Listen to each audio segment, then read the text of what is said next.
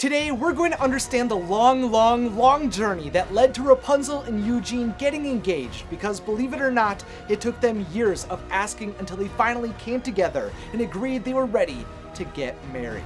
Falling in love was the easy part for Rapunzel and Eugene. After their adventure to return Rapunzel to her parents and kingdom, they loved each other with their entire hearts and were glad that they had found each other. Once they had begun to settle into their new life together in Corona, they felt their happily ever after had come, and they were beginning the rest of their lives. That's why on the day of Rapunzel's coronation, Eugene got down on one knee and asked Rapunzel to marry him.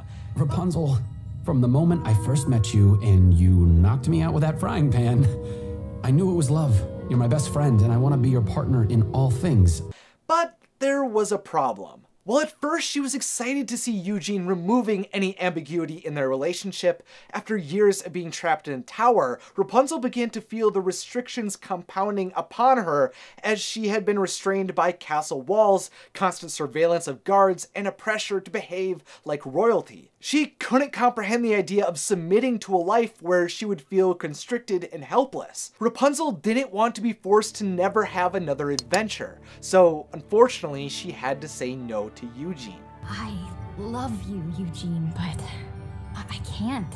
Just not now. In Eugene's mind, his dream was to be with her, especially after growing up poor and alone. Living in a castle with the woman he loved was the greatest life he could ever ask for. So he was ready to make that lifelong commitment to the princess now that he was happier than he ever had been.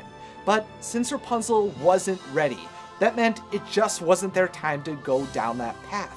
They had a few years, a few adventures, and a few proposals left before they would both be ready. Hello, I'm Isaac from Wotso Videos, where we discuss fun topics for fun people. On my channel, I focus on spreading magic by discussing Disney, so if you are new here, consider subscribing. When Rapunzel told Eugene that she was not ready to get married, he accepted that, comforting her when her father ordered her to remain within the walls of Corona after her golden hair magically returned from her journey to the Black Rocks. With a cupcake in hand and a cherry on top, he was there to be by Rapunzel's side. Look, I'll admit, I don't quite understand why you said no, but I promise to do everything I can until I do.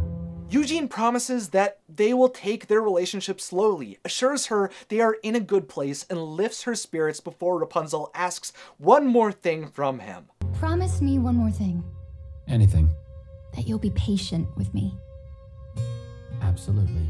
While I was a little shocked that Rapunzel had said no, I understood where she was coming from. Her freedom was something she valued more than ever. At the time, she needed as much of that as she could get. She just needed some more time, and Eugene gave that to her as they explored the mystery of her hair, the growing danger of the Black Rocks, and the angered Varian. I hope you see as we go down the journey of these many proposals that Eugene is a stand-up guy who stands by Rapunzel no matter what. And that's why no one beats Rapunzel and Eugene in general. They are my favorite Disney couple. Sorry, Belle and the Beast. After waiting 6 months after his original proposal, on their journey to discover where the Black Rocks were guiding Rapunzel, Eugene summoned the courage to propose again, but his plan kind of fell apart. You see, Rapunzel stumbled upon him preparing himself to ask her, and this put them both in a very uncomfortable position. Rapunzel didn't know if Eugene meant to ask her then, and Eugene continued to wonder whether she really wanted to marry him. Even though time had passed, they had not figured out when they wanted to begin that next point in their lives together. But eventually Rapunzel did become committed to the idea of them being engaged. You see, on their first stop in their journey, they spent time in the city of Vardaros, which was home to the Baron. He was a notorious kingpin who Eugene had worked with in the past and was the father to the woman Stallion, who Eugene had left at the altar. So when Eugene got into town, he was in a bit of trouble, which led him to getting captured and eventually coerced to finally marry Stallion, or else his best friend Lance would be killed. It was a pretty sticky situation, to say the least. Not realizing that Eugene was forced into that engagement, Rapunzel began to question her time with him and started to regret walking away from his proposal. What if that's the last time we ever talked? Why didn't I say yes? Rapunzel knew that Eugene was the person she hoped to marry and didn't understand why she hadn't opened up her heart to him. Now that Eugene seemed out of her life, she saw that she should have at least explained her confusion to him. Most of all though, Rapunzel truly internalized that she wanted Eugene back in her life, and with that realization that she was unwilling to let Eugene go, she not only was ready to fight to get him back, but she also understood that she was ready to be engaged. So with her friends by her side, Rapunzel sets off to stop the wedding and defeat the Baron to get Eugene back. This all led up to Rapunzel summoning the courage to finally tell him how she felt. I wanted to talk about when you asked to marry me. I didn't quite know what to say. But I do now.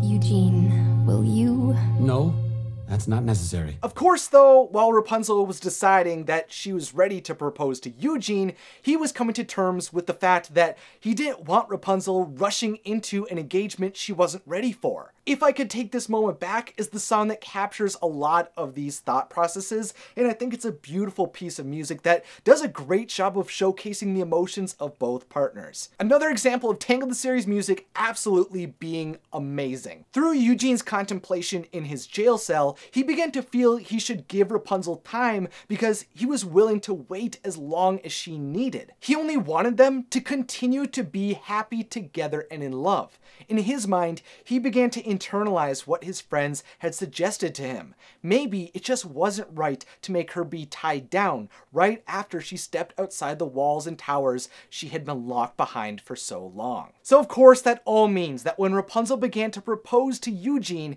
he wanted to make his own thoughts clear too. You're finally free and out in the real world. I understand now that making a lifetime commitment is probably the furthest thing from your mind. In other words, now's just not the time. After this series of proposals was when I really got excited to see what would happen between these two. Now my interest had peaked and I knew that I would get the pleasure to tell their story someday, and this is it. A part of me couldn't wait to see them finally have their proposal work out, but part of me also kind of loved the drama of it all, and the drama only continued to escalate once Rapunzel and Eugene returned to Corona from the Dark Kingdom. With Rapunzel dealing with the betrayal of her best friend on her adventure and the responsibility to rule the kingdom while her parents recovered from a memory-erasing spell, the Princess of Corona was becoming a mature, strong, and resilient individual. She wasn't the same naive girl that she had been up in her tower and was learning more and more about how powerful she truly was. That self-reflection, paired with her continued desire to propose to Eugene, meant that she was prepared to finally make her move. To complete the wonderful life that she was finally living and ensure that they would be next to one another forever, she worked with his father, King Edmund, to ask Eugene to marry him on his birthday. I am going to propose to Eugene.